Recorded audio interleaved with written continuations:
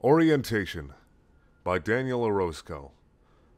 Those are the offices and these are the cubicles. That's my cubicle there and this is your cubicle. This is your phone.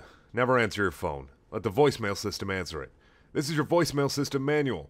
There are no personal phone calls allowed. We do, however, allow for emergencies.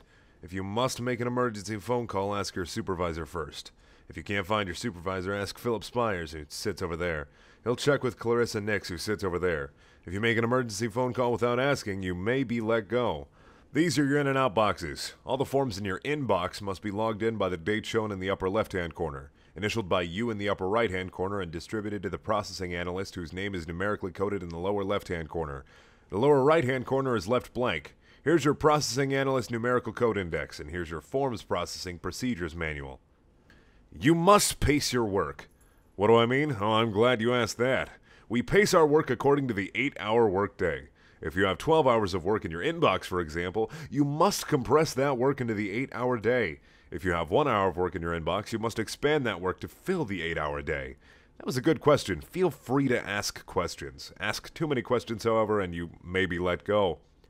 That is our receptionist. She's a temp.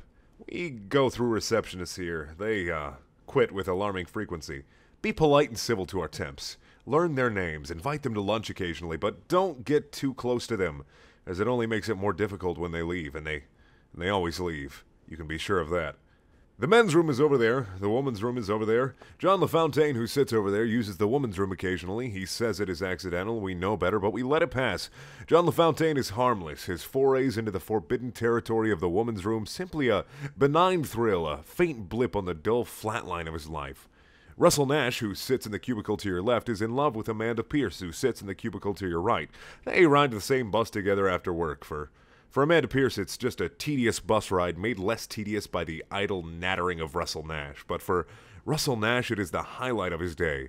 It is the highlight of his life. Russell Nash has put on 40 pounds and grows fatter with each passing month, nibbling on chips and cookies while peeking glumly over the partitions at Amanda Pierce, and gorging himself at home on cold pizza and ice cream while watching adult videos on TV.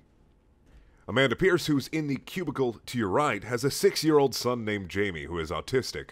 Her cubicle is plastered from top to bottom with the boy's crayon artwork, sheet after sheet of precisely drawn concentric circles and ellipses in black and yellow. She rotates them every other Friday. Be sure to comment on them. Amanda Pierce also has a husband who is a lawyer. He subjects her to an escalating array of painful and humiliating sex games, to which Amanda Pierce reluctantly submits. She comes to work exhausted and freshly wounded each morning, wincing from the abrasions on her breasts or the bruises on her abdomen or the second-degree burns on the backs of her thighs. But we're not supposed to know any of this. Don't let on. If you let on, you may be let go. Amanda Pierce, who tolerates Russell Nash, is in love with Albert Bosch, who sits over there. Albert Bosch, who only dimly registers Amanda Pierce's existence, has eyes only for Ellie Tapper, who sits over there. Ellie Tapper, who hates Albert Bosch, who would walk through fire for Curtis Lance, but Curtis Lance hates Ellie Tapper. Isn't the world a funny place? Not in the ha-ha sense, of course. Anika Bloom sits in that cubicle. Last year, while reviewing quarterly reports in a meeting with Barry Hacker, Anita Bloom's left palm began to bleed. She fell into a trance, stared into her hand, and told Barry Hacker when and how his wife would die. We laughed it off. She was, after all, a new employee, but Barry Hacker's wife is dead, so unless you want to know exactly when and how you'll die, never talk to Anika Bloom. Colin Heavey sits in that cubicle over there. He was new once, just like you. We warned him about Anika Bloom, but at last year's Christmas potluck, he felt sorry for her when he saw that no one was talking to her. Colin Heavey bought her a drink. He hasn't been himself since. Colin Heavey is doomed. There's nothing he can do about it, and we are powerless to help him. Stay away from Colin Heavey. Never give any of your work to him. If he asks to do something, tell him you have to check with me. If he asks again, tell him I haven't gotten back to you. This is the fire exit. There are several on this floor, and they are marked accordingly. We have a floor evacuation review every 3 months and an escape route quiz once a month. We have our biannual fire drill twice a year and our annual earthquake drill once a year. These are precautions only. These things never happen. For your information, we have a comprehensive health plan. Any catastrophe, illness, or any unforeseen tragedy is completely covered. All dependents are completely covered. Larry Bagdikian, who sits over there, has 6 daughters. If anything were to happen to any of his girls, or to all of them, if all 6 were to simultaneously fall victim to illness or injury, stricken with a hideous degenerative muscle disease or some rare toxic blood disorder, sprayed with semi-automatic gunfire while on a class field trip, or attacked in their bunk beds by some prowling nocturnal lunatic, if any of this were to pass, Larry's girls would all be taken care of. Larry Bagdikian would not have to pay 1 dime. He would have nothing to worry about.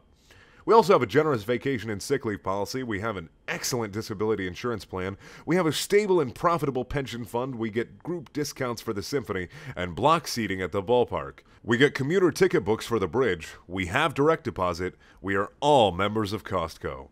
This is our kitchenette, and this is our Mr. Coffee.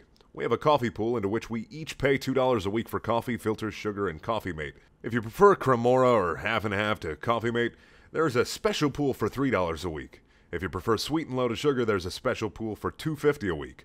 We do not do decaf. You are allowed to join the coffee pool of your choice, but you are not allowed to touch the Mr. Coffee. This is the microwave oven. You are allowed to heat food in the oven. You are not, however, allowed to cook food in the microwave oven. We get 1 hour for lunch. We also get 1 15-minute break in the morning and 1 15-minute break in the afternoon. Always take your breaks. If you skip a break, it is gone forever. For your information, your break is a privilege, not a right. If you abuse the break policy, we are authorized to rescind your breaks. Lunch, however, is a right, not a privilege. If you abuse the lunch policy, our hands will be tied and we will be forced to look the other way. We will not enjoy that.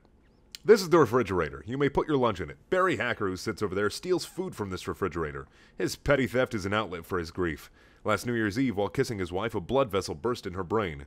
Barry Hacker's wife was 2 months pregnant at the time and lingered in a coma for half a year before dying. It was a tragic loss for Barry Hacker. He hasn't been himself since. Barry Hacker's wife was a beautiful woman. She was also completely covered. Barry Hacker did not have to pay 1 dime, but his dead wife haunts him. She haunts all of us. We've seen her, reflected in the monitors of our computer, moving past our cubicles. We've seen the dim shadow of her face in our photocopies. She pencils herself in at the receptionist's appointment book with the notation to see Barry Hacker. She's left messages in the receptionist's voicemail box. Messages garbled by the electronic chirrups and buzzes in the phone line, her voice echoing from an immense distance with the ambient hum. But the voice is hers, and beneath her voice, beneath the tidal whoosh of static and hiss, the gurgling and crying of a baby can be heard. In any case, if you bring a lunch, put a little something extra in the bag for Barry Hacker. We have 4 Barrys in this office. Isn't that a coincidence? This is Matthew Payne's office. He is our unit manager, and his door is always closed. We have never seen him, and you will never see him. But he is here. You can be sure of that. He is all around us. This is the custodian's closet.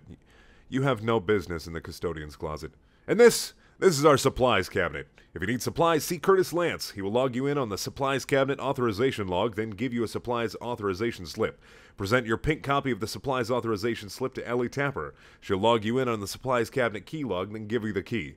Because the supplies cabinet is located outside the unit manager's office, you must be very quiet.